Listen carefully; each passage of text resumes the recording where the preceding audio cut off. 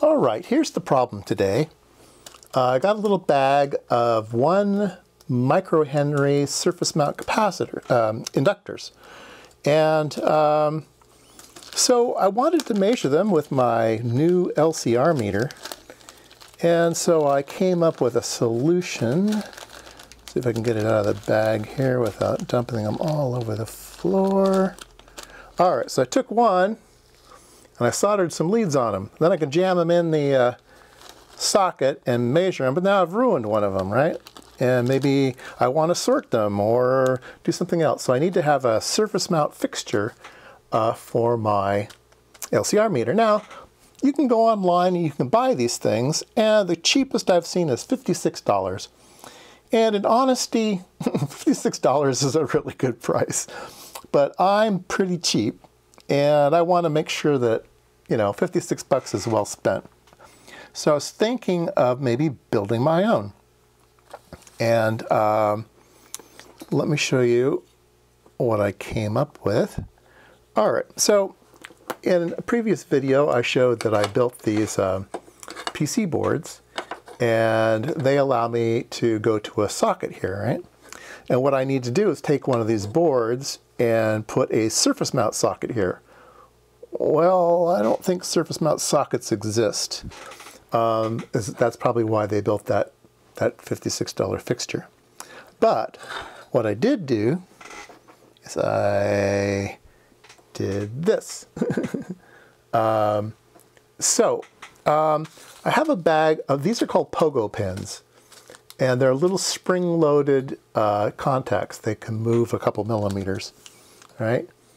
And so I took some PC board material, and I used the insulative side and the contactive side, the side with the copper, in different ways. So I use one on the bottom, the big one, as the substrate that holds everything together. And then I glue these two guys on with super glue, and I solder in the 2 pogo pins. And then I have a other little one that I use as an insulator that brings it up at the right level. And now my little springs can attach the part. Now it's a little bit finicky putting the part in there. You have to use some tweezers and push one of the little springs over and put them in there. Keep a hold of the part with your tweezers so it doesn't fly across the room. But it's not too bad. It goes in pretty easy. And then once you got that going, okay, then I soldered on a connector that I can just plug into my board. Da, da, da, da. Now when I put this on, I have a surface mount test fixture. How's that, huh? All right, let's go see if it works. And we need to go to inductance.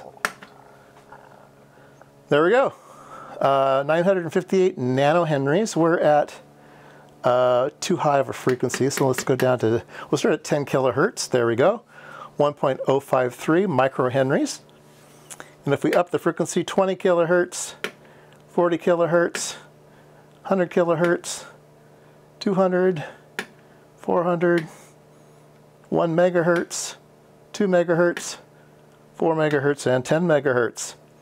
So you can see that changes. Now, one of the really interesting things, let's run it back down, 10 kilohertz. Let's measure the Z, okay? This is the absolute value of the magnitude. It's measuring very, very low ohmage, right? This is milliohms, 109 milliohms, otherwise 0.1 ohms, right? That's at 10 kilohertz, 20 kilohertz, 30, 100, well, that was 40, this is 40, 100. So at 100 kilohertz, we're up to 0.6 ohms, 200, 400, 1 mega ohm, we're at 6 ohms, 2 megahertz, 4 megahertz, and 10 megahertz. At 10 megahertz, it's 59 ohms. So yeah, so this is a fun tool. I also want to get around to measuring with DC bias on things too. I showed that once before, but I have to write a computer program and control it over the bus and stuff in order to, I can't do it from the front panel like I could on that Keysight instrument. But yeah, we can see here we're at 58 degrees here too. 85 degrees, I'm sorry, dyslexic. Let's go back down to 10 kilohertz. Yeah, we're at 39 degrees. 57, 71, 82. Yeah, so you can look at fun. You can look at fun things. We could have also, when we're looking at inductance, we could have looked at ESR, and it's 0.2 ohms. And then as we go up to 10 megahertz, and now it's measuring 4.5 because that's ESR. It's not the real absolute value of impedance. So yeah, they're a bit different. A little bit different, but anyway, 4.5 ohms.